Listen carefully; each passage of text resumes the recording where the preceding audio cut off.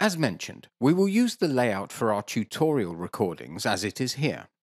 Despite this, it can of course be useful to have your own individual layout for the EDIUS interface. To help with this, there are a whole raft of possibilities open to you, and I will show a few of them here.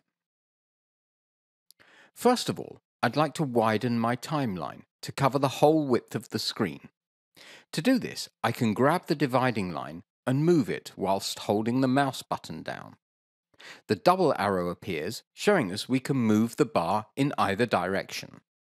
I can see that the information window doesn't allow me to use the entire width, so to free up this space, I will move the information box by clicking in this area here and moving it somewhere else.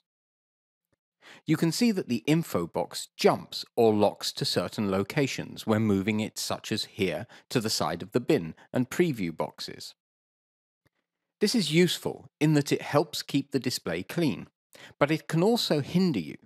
And if you wish to move a box freely, then you simply move the box whilst holding the Shift button down. Now I can move the info box freely, and I will place it here and will extend the timeline window all the way to the right. I would like to build my information box into the area here, so I'll move it down for now. And I'd like to move my player window a little to the left. And in doing so, I notice that the bin window is automatically extended also, as it is locked to the other window.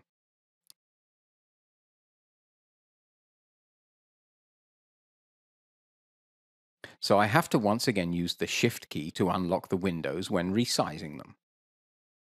So hold the Shift key, make some space here. Now I can move my bin to the right, and now I can place my info section here.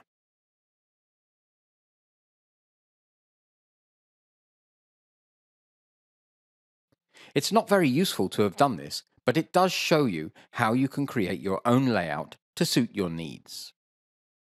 For my situation, I now realize that the information window is slightly annoying in this position, as the area for my preview, and in particular my menu section, will be too small. And so, I'd like to show some other possibilities. You can combine many of these free floating windows, and I'll show you how to do that using the information window as an example. We can see, for example, here, I'll zoom a little, in the bin window, that there are various tab sections below, and I can simply add my information section to these tabs. To do this, I simply click on the information section here, on its name, and with the left mouse button held, I drag and drop the entire section into the window, and the section appears as a tab below.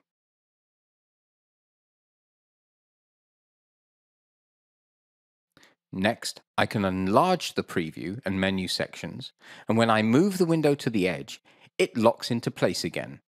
And now, having let go of the mouse in the meantime, I can readjust the sections.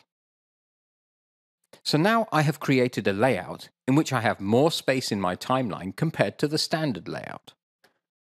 And it would of course be nice to be able to save such a layout for future use. To do this in EDIUS, I go to the menu, View, Windows Layout, which we have already seen, and I have the possibility to save current layout, to store the layout I have created for future use. I will do this via New and give it a name, Timeline Big, and save it with OK. When I now go into the menu View Windows Layout, I have access to the stored layouts, and I can see the layout just created under Apply Layout.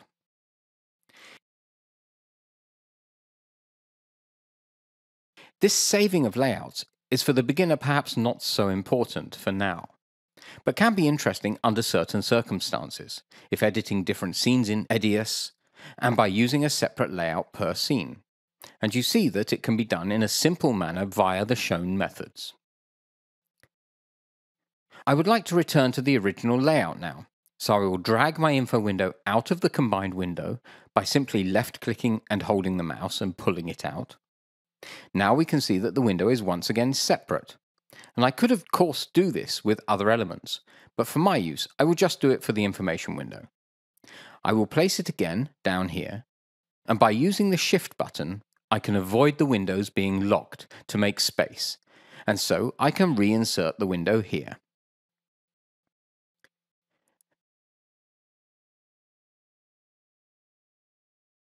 At this point, a small tip that is useful when working with floating windows.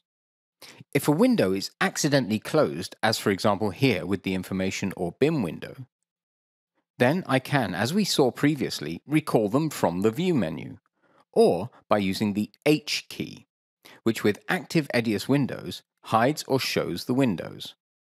And so, when a window is hidden or accidentally closed, you can, by repeated pressing of the H key, recall and show all the floating windows.